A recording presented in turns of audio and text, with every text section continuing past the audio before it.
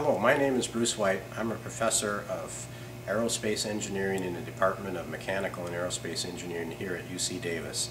And it's my pleasure today to be able to show and talk to you about the atmospheric boundary layer wind tunnel in the Department of Mechanical Engineering. And fortunately, it's a very forgiving facility, so it doesn't have to be remodeled every year to still make good measurements. Our instrumentation, though, is quite modern, and we have some of the most modern data acquisition and data analysis processes and techniques that exist today. We have been looking at environmental applications all the way from Martian dust storms to Owens Lake to city of San Francisco to innovative projects in Hawaii, natural cooling and venting, to ballparks, AT&T, Pac Bell. We did the original studies that suggested the rotation that exists today. Very pleased with that result.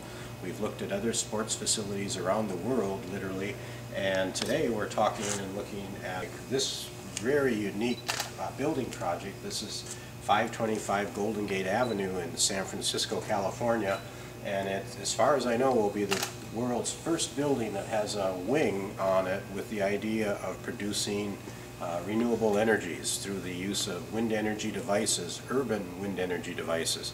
This is an area that we've been looking at for a number of years with the California Energy Commission and the city of San Francisco, and they came to us to look at this project that will funnel the wind through the building, and the building is curved to enhance the speed of the wind between the airfoil and the building structure. And in there we'll place 3 or 4 or 5 wind energy devices that will provide or supply power to the building in the idea of going towards a net zero building.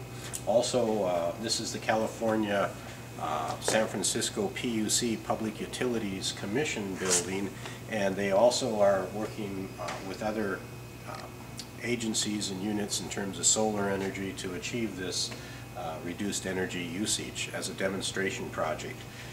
This will be very much an attention getter, and we're very pleased to be able to be part of this and do the analysis. I think it will lead the way for future developers and builders in cities all over the world to take this kind of a path towards renewable energy and sustainability.